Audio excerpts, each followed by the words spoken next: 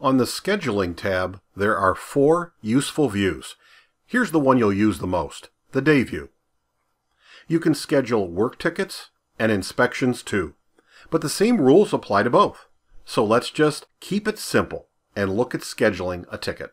Oh, and you can easily limit who you want to see by using the filter. Here, we'll show everyone. First, let's make a quick visit to the Employee tab to see how easy it is to add someone.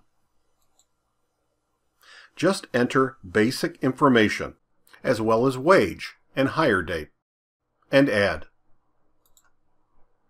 Then, just check these categories. Pick an employee type. We'll use office-based, someone who may start their shift at your office, for example a floater, to find out what call-offs they'll be covering, or a floor tech, to see what buildings they'll be working at, or location-based cleaners, who generally go from their home directly to the building they'll be cleaning, such as a part-time person cleaning a bank 3 nights a week. Or finally, staff support personnel, who have duties generally beyond cleaning, such as a supervisor or office manager. Next, if you want them to check in and out using timekeeping on their phone, be sure to make them a user. And finally, to group employees, such as those working in a team, assigning a color can be helpful when scheduling. That's it. Now let's go back to the Day View. You can see Becky Newman now appears in the list.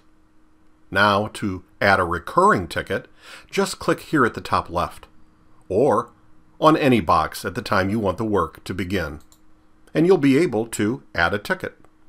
Just click Create New. Choose whether you want to simply create a one-off ticket or set up a recurring template. Let's pick Ticket Template. You can easily create a new customer on the fly, but here we'll just pick a current customer. What's nice is you can create a manual template, but if they have a bid on file, you can use it to auto-load the template. Here we'll pick Pavelli Graphics. Simply give it a name. Pick the days of the week and click Create. Once the template is created, you can schedule it. Choose a frequency. Pick the service days.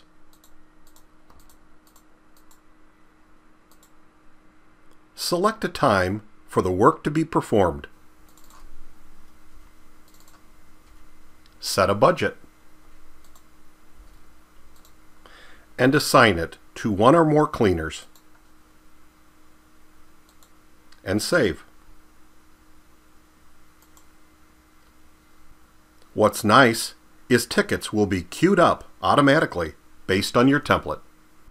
Now, back on the Day View, you can see the first ticket in the series at 7 p.m. for both cleaners.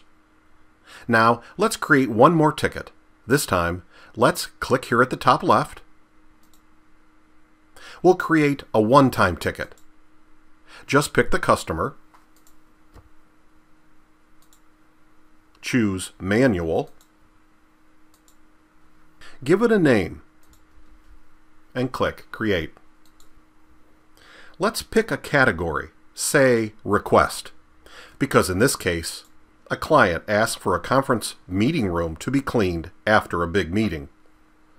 Let's schedule it for tonight, but leave it as any time, since they're flexible when the work is done. Let's give it a budget of 2 hours and assign it to David Williams. Let's just enter instructions for the cleaning and save. Now, when we go to the Day View, the ticket doesn't appear on the schedule, but that's because while it was assigned to David, it wasn't given a specific time. So, if we click here under Any by David, it will open up on the right as needing to be performed today, anytime. All we need to do is drag it out to when we'd like the work performed. You can see the line light up showing which employee you're on. Notice here that tickets assigned to 2 or more employees conveniently move together. Finally, here on the right, you can open categories, holding tickets needing to be assigned to someone for today, or in this one category, simply available to be assigned today, if the schedule permits, but not required. All you need to do is drag the tickets onto the schedule. Plus, you can just as easily unassign a ticket simply by dragging them off the day view. And they'll be automatically placed in the right category. Once your tickets are scheduled, any user who brings up the CleanGuru app on their phone will see tickets assigned to them for that day, so they can easily check in and out.